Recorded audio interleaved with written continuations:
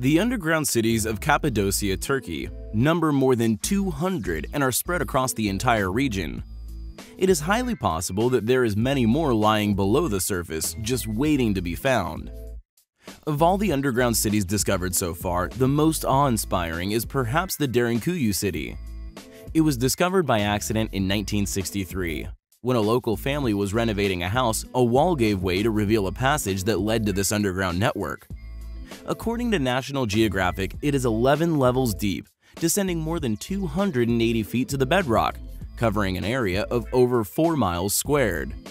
It includes temples, tombs, shops, living quarters, and even livestock pens. Over 15,000 air shafts were built into its design and would have been enough room to comfortably house approximately 20,000 people. The underground city has extending passages that connected to other neighboring and underground water well systems, providing fresh water. What is especially interesting regarding this underground world is the evidence to suggest that they were hiding from something terrifying.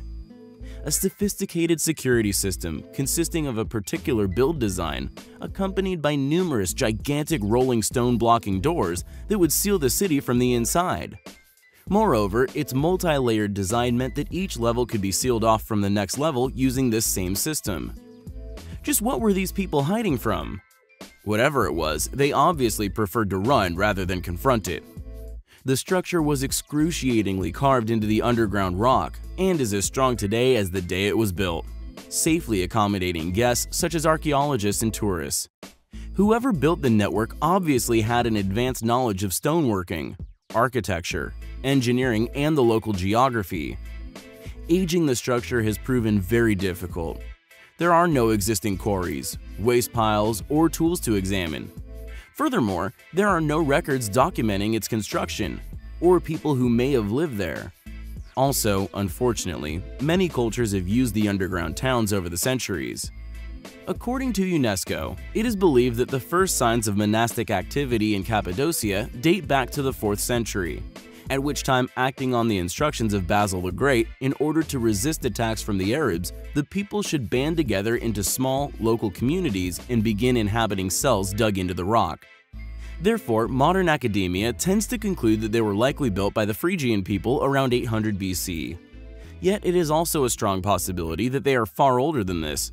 By the bishop's instruction, they are to inhabit, not build. Therefore, it's safe to assume he was aware of their existence, rather than the person who thought them up. Some believe the underground caves were constructed by the very ancient Persian king Yima. Yima, attributed as mythological by many, is said to have had a lifespan of more than 900 years, a common feature of biblical figures as well. The Zoroastrian text Vendidad states that Yima built an underground city on the orders of the god Ahura Mazda to protect his people from a catastrophic winter. Much like the account of Noah in the Bible, Yima was instructed to collect pairs of the best animals and people as well as the best seeds in order to reseed the earth after the winter cataclysm. This was before the last ice age, 110,000 years ago. Although the Roman Empire are largely attributed with the invention of countless ingenious inventions, the truth regarding the origin of these innovations, however, may in all possibility be placed far earlier in human history. Many individual researchers, those whom are fortunately not responsible for towing lines of modern paradigm, have long claimed, just as mystery history is often posited, many said developments can in fact be identified at many other, far older ancient ruins, many predating that of the Roman Empire by millennia. These repeated earlier discoveries, along with their inexplicably rapid societal advancement, is compelling evidence to support the postulation that, just like that of the ancient Egyptians, the Romans merely adopted lost technologies, along with many ancient architectural wonders, subsequently claiming them as their own, was merely to create an illusionary air of intimidation, which would have surrounded their claimed capabilities. This fitting, if highly controversial hypothesis could undoubtedly explain the ongoing mystery surrounding the remarkable success of the ancient Romans, their empire's longevity, and ultimately, their stagnation and eventual demise. We have in the past explored the astonishing irrigation systems of pre-Incan Peru, along with that of the sewage and water systems of Pompeii. A literal time capsule, long encased in volcanic ash, not rediscovered until very recently. Yet, thanks to this incredible preservation, we were able to identify compelling anomalous features like that of the heavily rutted polygonal roadways. Specifically, we focused upon the elaborate, highly sophisticated sewage system, once placed beneath its still unexplained enigmatic roadways. A system still functional to this day, yet the most compelling of all is its metallurgy, the singular characteristic which we feel proves beyond any doubt that such exquisite systems are not the work of the well-studied Roman Empire, but are instead a relic of a far more advanced, far more technologically capable, yet now lost civilization. For although like that of the unexplained Peruvian systems, it is still functional, a testament to the constructor's past precision and workmanship, yet most interesting fact is that the pipes which served clean drinking water were all constructed from tin, while those transporting waste were made of lead. The reason why this is a compelling fact is because whoever built this system were fully aware of lead poisoning, yet the apparently more modern systems, presumably copied by Romans, were all made from lead. The reason for this is that at the time of the Roman Empire, lead poisoning was not yet understood. Cloaca Maxima, which translates as the Great Sewer, is yet another of these astonishing relics, actively being dismissed as the work of the Romans. Although its tremendous age is undeniable, and the fact that mainstream academia accepts it as having predated the Roman settlement itself, it is regardless still claimed as the work of the Romans. The Cloaca Maxima sewage system, just like that of Pompeii's and those of Peru, are all still functional to this day. This incredible longevity, we feel, is further proof of its original creator's tremendous capabilities.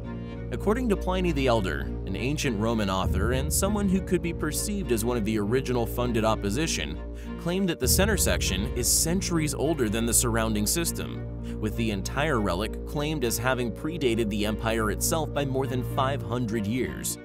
Yet Pliny the Elder, who was tasked by Rome to explain the site's origins, claimed to have somehow known the intricate details surrounding who built the Great Sewer. After researching this relic, we've found large volumes of funded research concerning its past function and the claimed construction during the Roman Empire. However, regardless of this claimed tale of events, the fact that this technology, this incredibly advanced structural technique, would have been in its infancy at the time it is currently claimed as having been made, yet is still in use today and has not needed any substantial modification for over 2,000 years. How can one explain how a seemingly new technology was utilized and perfected first time during this brief window in world history? The Cloaca Maxima is undoubtedly an incredible ancient relic, one which we find highly compelling. We have often explored the many curious tales of a particular ancient global catastrophe, the Great Flood, a global deluge featured in countless ancient accounts. Yet additionally, we have also recently explored the compelling evidential corroboration to these ancient claims, supportive geological and scientific evidence, which intriguingly support there indeed once being such a flood, one of biblical proportions. The geological data supporting the change in sea levels are deserts, once seabeds, submerged pyramids, ruins, and not to mention the tales of Atlantis. However, one area which is rarely, if ever, mentioned in these same libraries of history are the underground cities once built, all of them found on nearly every continent, were each buried beneath the earth in such a way as to avoid the land itself. The largest of these, Derinkuyu, discovered by complete accident during a house renovation. It strongly suggests that many more may still be laying undiscovered, waiting to see light again, resting undisturbed in complete darkness for unknown millennia. Thousands of connected tunnels have already been found and explored all over Europe, thousands of miles of interlinking underground tunneling systems, all built as if those who created them found ground level either inhospitable or of a mortally perilous place to dwell, this for some unknown reason.